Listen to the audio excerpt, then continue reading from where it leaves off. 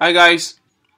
So today we're gonna solve the problem string compression from this book, How to Cracking the Coding Interview, page 91, question 1.6. Page 91, question 1.6, string compression. All right, beautiful. All right, so here's the question. Let me just see if I can make it bigger for you guys.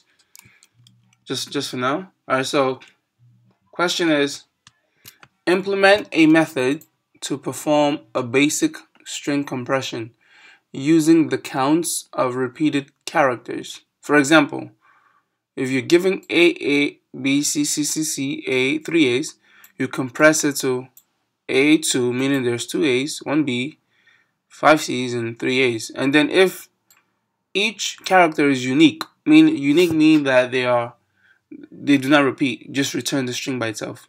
Okay? The question is really simple. So here's my algorithm. So we need a count variable to keep track of each character. That's obvious. That's obviously. There's also something else that I implement. We need another count variable for cases when the characters are unique, and that's the part that I'm going to explain here as well.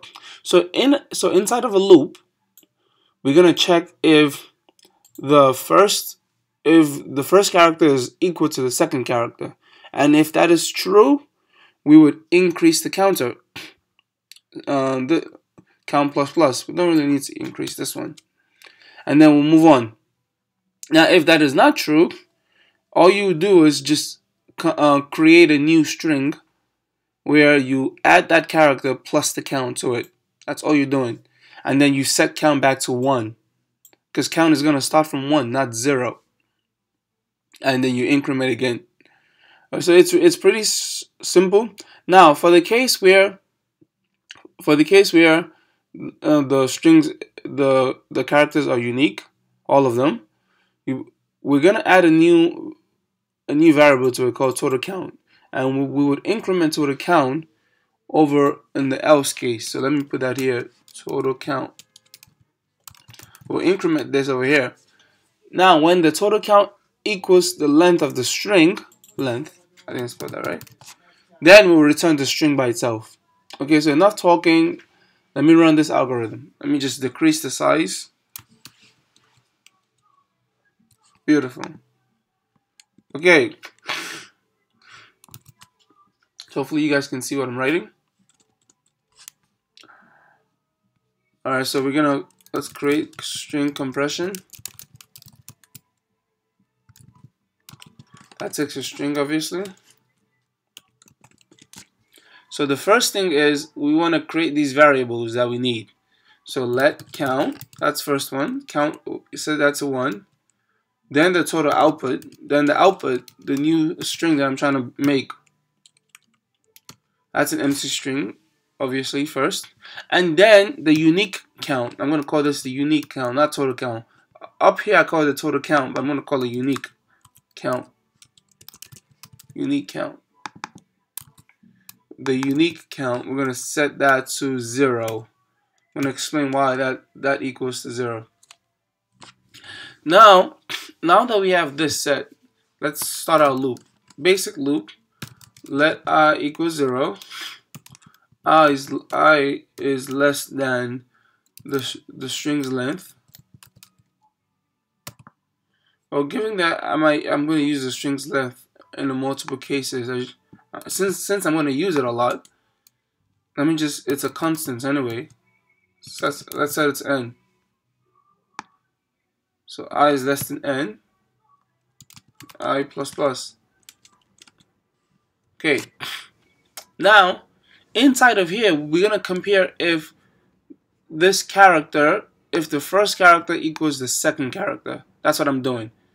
So inside the loop, we'll check left and right. If the string's first character, if it equals the string's second character, and if this is the case, then count should increase. I don't need a bracket for this one. Count should increase. Now, if that's not the case, if it's not the case that they do not equal each other, in a case where it's unique, or in a case where you go from A to B over here, A to B, they do not, in that case, what you do is you set the output, you attach it to the output. Simple as that. That's what I'm doing. I'm attaching it to the output,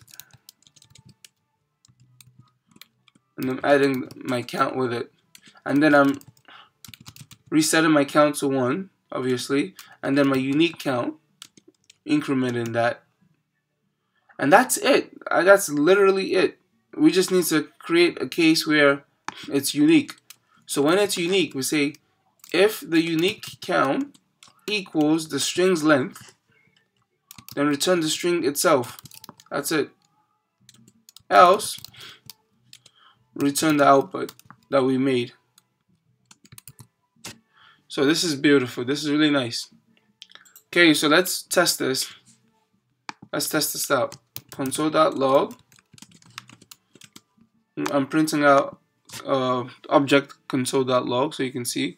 We'll try this.